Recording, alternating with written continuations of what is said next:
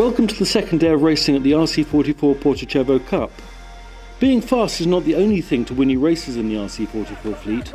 Speed has to be combined with quick thinking and fast decision making if you want to be first to the finish line.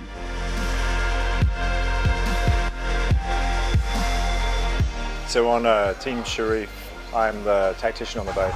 My role is in some ways to coach the helmsman of the boat, the skipper, to make sure he sails the boat as best we can, and then I'm also trying to put the boat in the best position to utilise the breeze, keeping our position in the fleet, making sure we get off the start line.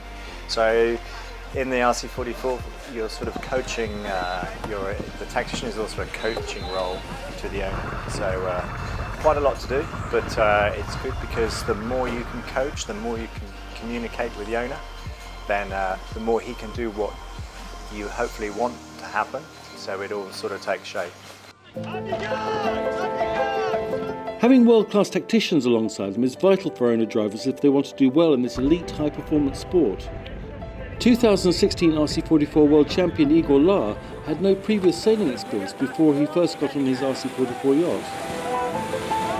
You know, it was the first time I was sailing with Jimmy Spithill. He was my first tactician, and you know, I was the first time even sailing, and it was 20 knots of wind, and going downwind I approached 2 times, so I learned that it's a little bit not just fun, but it's also a little bit dangerous.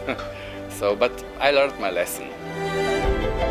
Igor Lar and his Team C-Ref did enough today, winning the first race to ultimately remain in second place, still 2 points off the lead.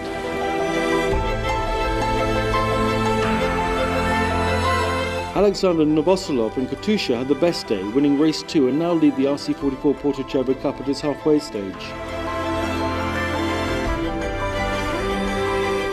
Peninsula Petroleum has dropped to third, but with only 6 points separating the top 6 teams and a big day ahead, we can expect further significant changes to the results tomorrow.